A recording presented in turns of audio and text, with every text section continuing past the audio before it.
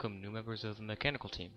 Since you are the mechanical team, you will be doing the majority of your robotics experience in the shop, and there are some safety things that we need to go over before you can get started with those machines. Let's begin.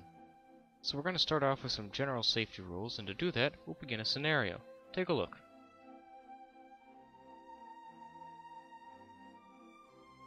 So let's stop this scenario right here. First off, we notice that our glasses are on our head, not our eyes. You must always have your safety glasses covering your face. Secondly, her hair is not tied back, either in a braid or a hair tie. You must always tie your hair back to prevent it from getting caught in machinery and torn off. Continuing on with general safety, let's take a look at this scenario as well.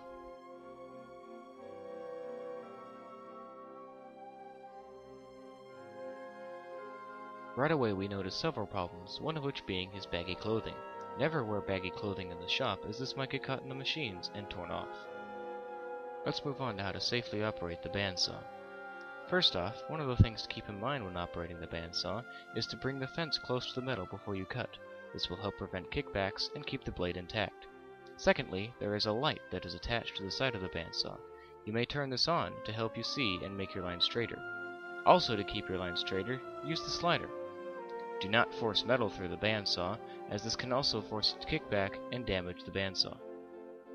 To safely turn on the machine, you have to have the safety key inserted to the switch on the left side of the machine.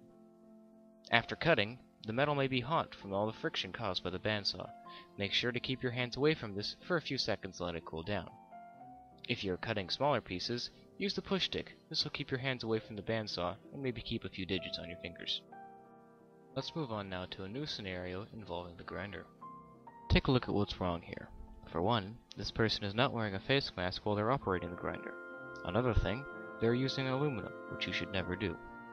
As I just said, you should always wear a face mask when operating the grinder in case sparks go flying and you don't want to get burned.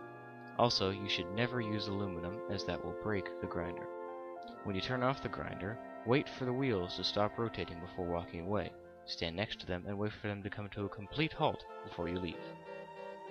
Moving on now to the belt sander, it is important that when you turn it on, you face the rotating sander part and the switch.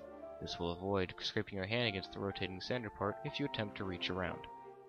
When you are operating, use both hands, one at the rear of the piece of the metal and the other one balancing it towards the front. Make sure to keep your hands away from the sander or it will tear off your skin. The metal may be hot once you are finished, so avoid touching it for a few seconds and let it cool down. Let's move on now to the drill press. When operating the drill press, make sure that the drill bit is fully tightened. You can do this by making sure that the key does not turn anymore. To safely begin drilling your metal, first off, clamp down the vise to the table using the two C-clamps that can be found next to the drill press. Then, once that is done and you have made absolutely sure that when you drill, the drill bit will not cut into the vise, you may then clamp down the metal into the vise itself. While you are drilling, make several passes through the hole that you've created in the metal that you are drilling to make sure that you have done it correctly and that there are no bits. Finally, let's move on to the horizontal bandsaw. This is the exact same as a bandsaw, except turned on its side. Do not force the bandsaw down into the piece of metal that you are cutting, but instead let gravity do most of the work. Once again, the metal may be hot after cutting, so let it sit for a few seconds and don't touch it. Thank you for watching this short safety presentation, and I hope to see you out in the shop this year. Take care.